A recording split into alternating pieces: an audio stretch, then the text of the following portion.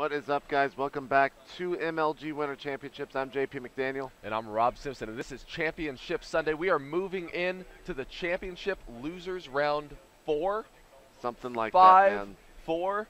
That's right, 4. So that means that we are already at the top 16 of this event, JP. Yeah.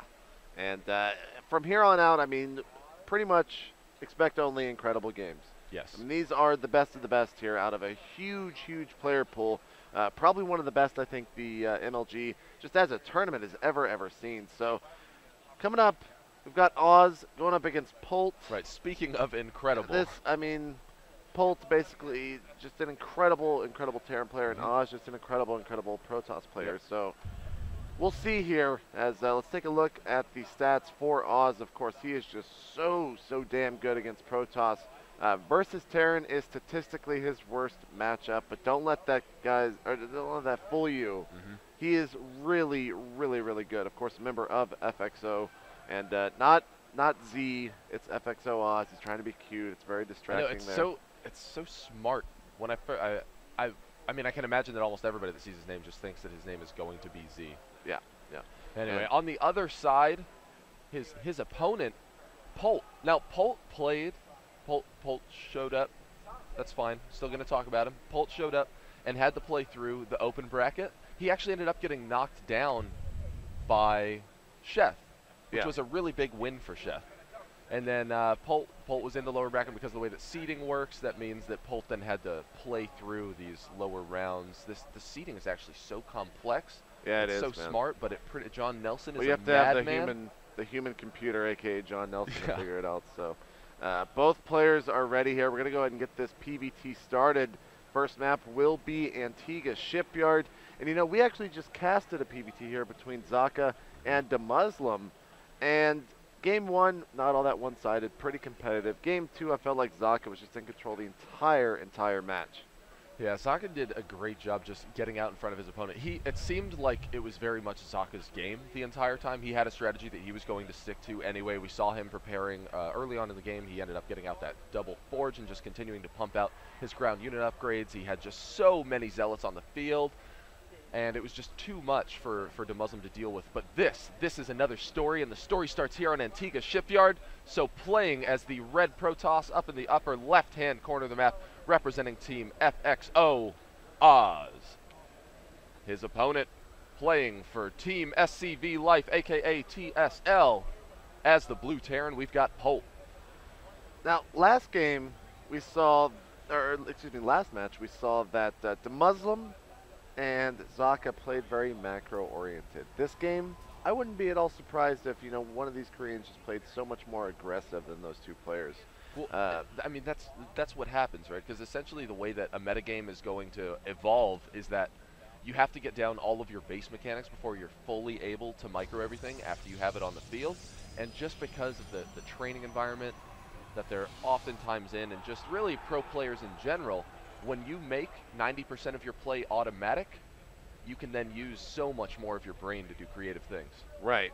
But at the same time, I mean, the builds that Zaka and DeMuslim did are just your tip-top standard safe builds. I mean, they're not really risky whatsoever unless you go for something like a Nexus or a Command Center first. If you get out that gateway and get out that racks, you can easily defend here. So we're about to reach that point where you will find out if Polt is going for something like that. And a little bit off here for Oz if he's going to be going something like that one gate expend. Yeah, well, Polt is going to be saving up for that command center, most certainly going to go down. The question will be whether or not he starts it before the orbital command. Yes, he's actually going to start his orbital command first as he lays down that second supply depot, and now moving out his first SCV to figure out what Zaka's up to. Yeah, he's actually 100% going for that CC first here. And Oz, on the other hand, he's going to send out that first zealot. And already mining gas, of course, will get that stalker out here in just a second. Now, I think this is one of the first times I've ever casted Polt, but he just has such a strong following and such a strong showcase that we've seen at all these events and over at the GSL as well. So here's the command center being started. He actually opted, did he scout? Yes. So because he didn't see, I believe, his opponent's forces down on the low ground or a Nexus just yet, he's actually building his command center in the main base instead of out here. He already had an SCV placed to do so, and he decided to pull it back. Right, it's just better to take the safe decision. Oz can do some sneaky things. I mean, as most of these players have just so many tricks up their sleeve. And there we see that Zealot would have actually made it down there and been able to harass that SCV just so hard. And now, Polt doesn't have to be afraid of this. He can actually just chase down that Zealot because there is no way that when controlled correctly, a Zealot can kill any of those Marines. Yeah. Yeah, so here goes Oz. He's going to be going for a Nexus as well. So once again, both these players just opening up with that very safe, very standard economy-based build that we saw DeMuslim and Zaka do as well. So first gas now being added on here for Polt, already adding on his second and third racks. Not going for that 4 racks opening or anything like that because he really doesn't know what his opponent's up to at this point. He knows that he hasn't added on any gates because he, I believe, scouted the expansion here real quick. No, but he basically kind of saw that there's not an extra gas or anything like that, and he's not going to be really all that fearful, especially after seeing this small little attack. And here we saw Oz poking up just a little bit, but of course the Marines thwarted that assault. Now, Oz was not able to see the additional barracks added in the base, so really Oz is just completely in the dark. He can probably assume that his opponent does indeed have a second orbital command. Maybe. But really, aside from that, he doesn't have any other information. Yeah, I mean, he only saw Marines up on the high ground. He thinks, well, maybe he's going for some Banshee play. I highly, highly doubted those. And with this robotic facility, he's got to be fine getting the Observer out anyways. So, yeah. And the Marine count would be a little bit high to be doing anything other. Yeah, yeah, exactly. If he was doing anything like a 1-1-1, he would have already saw a reactor as well as a factory somewhere with that little attack. So, bunker going down here for Polt. Pretty much it's just playing by the book, guys. I mean, there's nothing crazy going on whatsoever. Once Oz gets this robotic facility out, we'll see the couple observers. And once he really sees what his opponent is doing, that's when this match will actually start to unfold. I want to point out how creative this pylon placement is. Because he's actually got this one pylon. Oh, I thought that it was double powering this one on the far left, but it's not looking like. Maybe it's far enough in there. I think it's off by like 1 hex. Okay, unfortunate. So that actually means that one pylon is powering too many things. Yeah, I mean, it's got 3 gates on that, and the robotics facility only being powered by this as well, and the side core only being powered by that pylon. Not the biggest thing, but the way that it's laid out, honestly, it is kind of obviously advantageous to be able to warp in over here on the low ground. Yeah. So here's the probe. It's going to go ahead and scout Polt and see that he is completely walled off, knows that that expansion is up 100%. And I believe the observer, is it already out? Let's see here real quick, going into the unit tab. There's yes, one out in play, moving across the center of the map. He's going to be able to see all of those Marines moving, which means that that could trigger him to defend. Now, he also had the Xel'Naga Watchtower control. Polt did not even bother trying to walk around the center of the map. Now, Polt's going to be hitting a pretty comfortable timing here. His stim will be finishing up just a few seconds after he reaches across the center of the map, although it seems as though he expects Oz to know that he's coming, and maybe he's going to wait for his medevacs. We see the starport starting. He's also got a reactor there as well, so he's going to be double pumping those medevacs and waiting for his shields to finish on it. Yeah, and the scary part about engaging right here is this ramp is relatively small. I mean, it will take 3 force fields to wall it off, but you can split a Terran army in half and really fight something easier to take on with a less sizable army, and then just take out the rest as well right after that. So he's checking over here with the Marine for a third base. Doesn't see anything just yet. He's going to leave it there to scout out anything later in the game. A small party over here for Polt, looking around for any proxy pylons to make sure that no DTs or any silly shenanigans like that aren't about to occur. And now it seems as though Oz is preparing perfectly for this. He's already got one Colossus just about finished up. He does have Thermal Lance underway, and given the timing of the infantry ground upgrade, I'm not sure that Polt's going to be hitting before a second Colossus gets out. And first Colossus is out. Second one should be started here pretty soon. There we go. Definitely going to be chrono boosting supply blocked, unfortunately. Yeah, he's going to chrono boost that out. And Polt is moving across the map here as 2 medevacs. Rob? This is such a big deal because Oz was supply blocked right there. Any amount that Colossus has been delayed is going to hurt him so much because of Polt's timing. He's now moving across the map. He started his concussive shell after build. Just look how far away that second Colossus is from finishing. He needs to have that out there if he's going to be able to fight this. Polt is also going to be able to bring in 2 more medevacs to heal his units very shortly as well.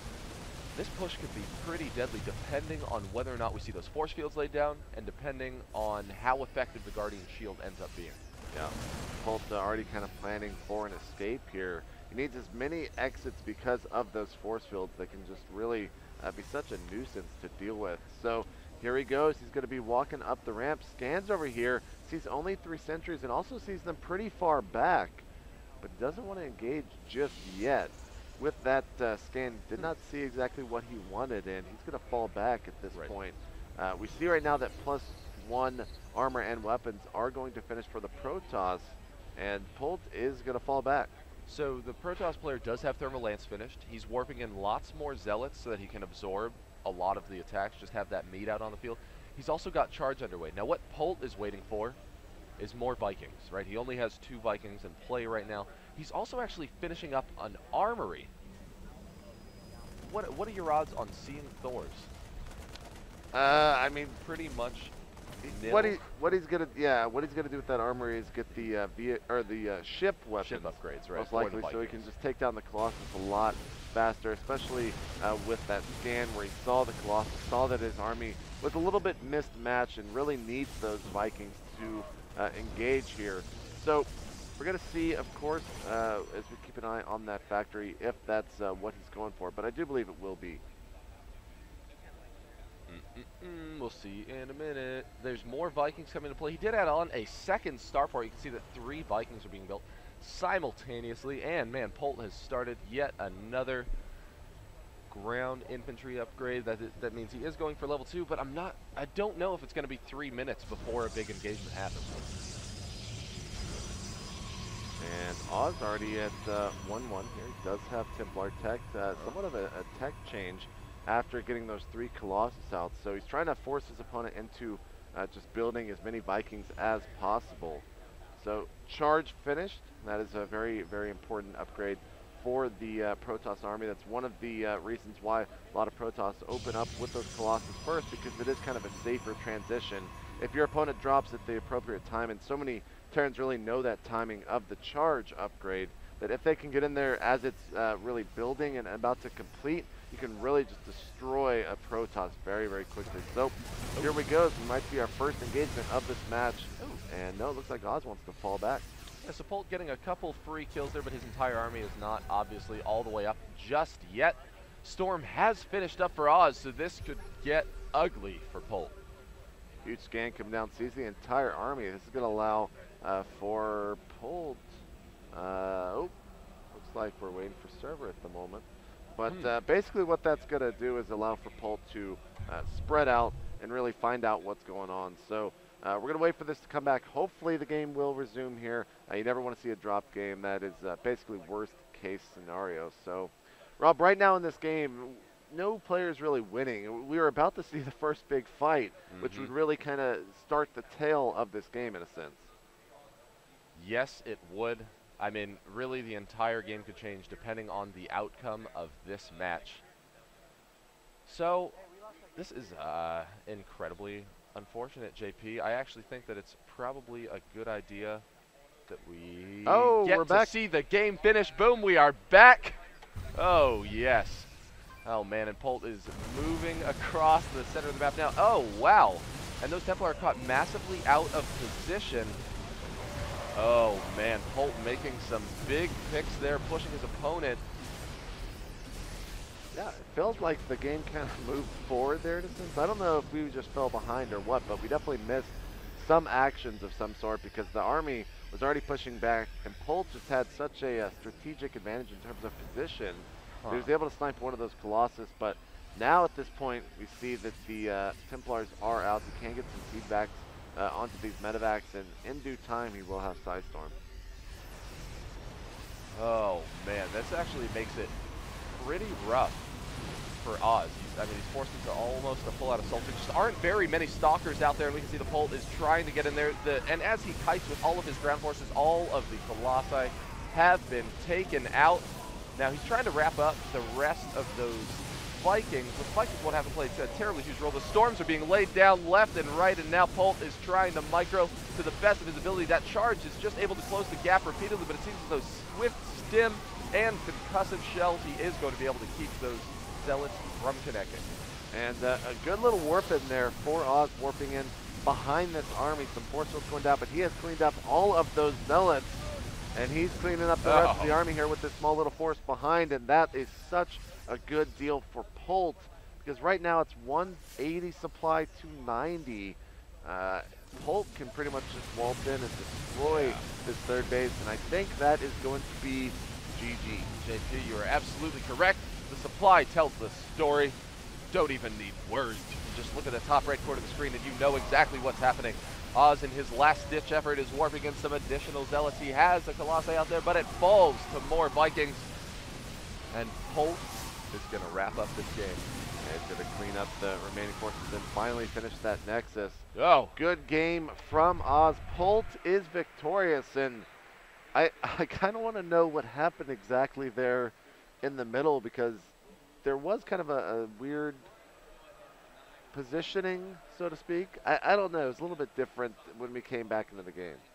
it seemed strange. Polt was just automatically on the offensive, and Oz was in a strange spot. He had infantry units chasing him, or chasing his Templar that had enough energy for Storm. Yeah.